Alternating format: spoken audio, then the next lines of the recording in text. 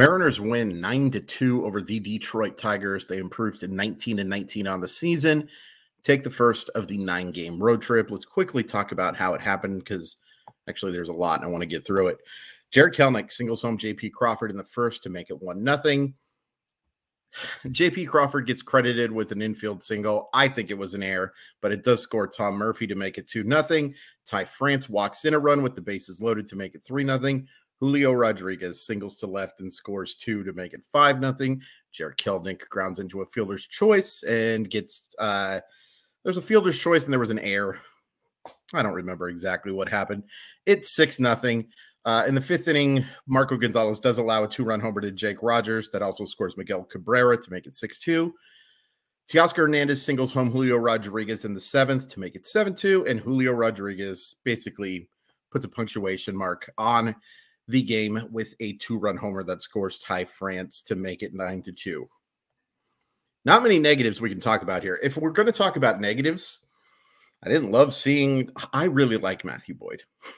I think I grew a little smitten with him with how excited he was to become a Seattle Mariner. I couldn't help it. Like, it was really endearing. And he's been a pitcher I've liked a lot, and he was terrible tonight. Just terrible. Had no command. Awful. Awful, awful, awful. Kind of wanted the Mariners to bring him back as a lefty guy. You know, maybe would make sense as a bullpen option if they needed him. No, not right now. Right now, that decision looks like a pretty good one, and a good one for him because he's getting a chance to start. But, oh, boy, did he struggle tonight. Offensively, if there's a negative, I guess, Eugenio Suarez wasn't great.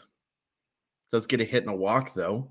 I just want to see him driving the baseball again. It's been really weird watching him not drive the baseball. A guy with that much power. AJ Pollock struggled. Teoscar Hernandez struggled, but did drive in a run, and he actually hit the ball, I think, pretty well a couple of times as well. There's very little negatives. Okay, the positives. First of all, let's start with Marco. I think Marco was solid tonight. Solid. It's what I will take from him every single time. Now, look, I know Detroit was playing better. Detroit's a bad baseball team, man. There are so many bad baseball teams right now. It actually kind of makes me a little bit disgusted because there are some teams right now that just, holy crap, they're bad. And Detroit has some young talent that I like. You know, Riley Green, I think, is going to be a really good player. Still think Spencer Torkelson has a chance to be a good one, although his case of not driving the baseball, really surprising because a guy who showed 20 power. By the way, I apologize for this is not the best lighted episode of it. I'm recording this at 10:22. I just got off work and I didn't feel like turning a bunch of lights on. You're in this for the audio anyway. Let's be honest. I mean, I'm not a bad little piece of eye candy, but you're here for the analysis. I really hope anyway. Also, it's hotter than heck today. What the heck? Come on, Washington. Get back into those 70s. But yeah, I think Marco was really solid. The 2-run homer was a big mistake. The bigger mistake really was walking Miguel Cabrera before it. Should have just been a solo blast. Only the 2 strikeouts, scattered some hits. I'll take that every time. I will take that every single time. Justin Topa and Trevor Gott and Taylor Saucedo, all 3 did their jobs. Scoreless innings. Saucedo's been great too.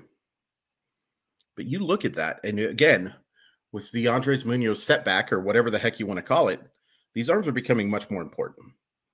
And we're talking about Trevor Gott now with an ERA of 1.83, Justin Topa with an ERA of 1.13, and Taylor Saucedo has yet to give up an earned run.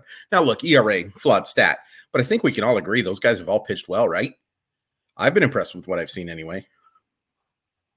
So, yeah, the pitching did its job against a very poor Detroit lineup. Very poor. Playing better, but playing better against bad teams. And again, there are just so many of those right now. It's embarrassing how many bad teams there are in baseball. And not like bad. Not like 74 and 88. Like teams that should lose 100 baseball games. Somebody's not going to. It could be Detroit. Somebody's going to end up having a nice record because somebody has to win these games, right? It might be Detroit. All right, offensively. I think I like this lineup a lot. I think the one exception you make here is that you want Cal Raleigh in the lineup, right? But, Tom Murphy had a decent game again, reaches twice and now has a 250, 283, 432 line. I will certainly take that from my backup catcher and a guy, who can play against left-handers. I guess the one change I would make. So for those unfamiliar, here's how they lined up tonight. They went Crawford, France, Julio, Kelenic, Suarez, Teo, Tom Murphy, Pollock, Caballero. So I think the only change that I would make is I would probably switch Kelenic and Rodriguez. I think I would rather have Julio in that cleanup spot. But I can't complain about it. I can't. And I like having Julio hit in the middle of the order. I get why he wanted to hit leadoff. And look, his speed at the top of the lineup, and we can talk about how on-base percentage matters more. Sure, it does. But I think Julio's talented enough to be a strong on-base guy. And the fact that he can run, and J.P. Crawford, who does a lot of things well, running and stealing bases ain't one of them. The ability to have your leadoff guy get on, especially in these new rules, and to steal second base is a big thing. So if ideally, I guess, I don't know. What I'm trying to say, and not very poetically, is that if Julio wants to hit leadoff, and if that's what's going to make him happy, okay. But I think they're better off having him hit third or fourth. Or second, third, or fourth. So, but right now with him going through some stuff, and didn't go through some stuff tonight, folks. I was a little worried because he did pop up a ball that he should have crushed in the first inning. But after that, just an outstanding game. Outstanding. Crushes that ball to right field. So funny that we're complaining about this guy. 219, 284, 11 isn't good. But there's been a lot of good from Julio this year. There's been a lot of bad, too. I get it. His expectations are super high. That's the reason why I gave him a C in our grades yesterday. But, man, you see when he's at his best, I mean, he has a chance to be one of the best players in baseball for a very long time. Really does. But I like this lineup. I think I really like it. I like France hitting ahead of Julio, too. In part because, gosh, he's slow. And look, if you're going to trade base runners in those type of situations, I'd much rather trade Julio being on base for France not being on base. You know what I'm trying to say. Yeah, I think I like this. Now, my question is when Rowley's in the lineup, and he should be more often than not, do you have him hit fifth and move Suarez to sixth? It's a tough one. I'd really like Suarez to start driving the baseball here again, folks. Tough to complain too much when he scored 9 runs. But I don't know. I think a move down in the lineup might be a good thing for him. I know the power is going to come at some point, but this guy is now slugging 319. Yikes. Yikes, yikes, yikes. That is easily the lowest in the lineup. It's 30 points behind J.P. Crawford. It is over 30 points behind Jose Caballero. It'd be ahead of Colton Wong. We're not counting Colton Wong right now. I do like this lineup, though. I like what they did. I have to give Service a lot of credit because I think having Julio hit sixth was, I don't want to say stupid, but it didn't make sense to me. It just didn't. Julio hitting third and fourth, even while going through some stuff, makes sense to me.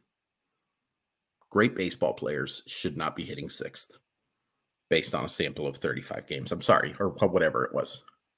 They shouldn't. But I really like this lineup. Be curious to see what it looks like tomorrow. Really curious. And a very nice start to the road trip. I think it's a big road trip. I really do. I think that taking 2 of 3 against Detroit at least is really important when you've got Boston and Atlanta coming up. Boston's not bad, and Atlanta's awesome. Tomorrow we have Bryce Miller going up against Alex Fado. Fado was a guy I liked quite a bit coming out of Florida. pretty mediocre now. A 10-10 game. It's too early. I'll actually be recording a podcast for these guys, RotoWire, right when they're playing. So might actually be able to actually do a recap before I start work. That'd be nice. I don't want to have to wait until 10 p.m. to record, but, you know, the paycheck comes first. Good win. Did you guys like this lineup? I've said it a bunch of times. I think I really liked it. Follow me on Twitter at Crawford_MILB. RotoWire Fantasy Baseball Podcast. Again, I'm on that pretty much every weekend. Yeah. And Sports Sometimes. Please check that out. Craig Calcaterra. Awesome episode. Really, really appreciate you guys checking that out. I've had a lot of fun, and I've had a blast doing these. 124 more to go, but I'm having an absolute hoot recording these. So yeah, give me your thoughts, because I'm going to say it again. I think I like this lineup.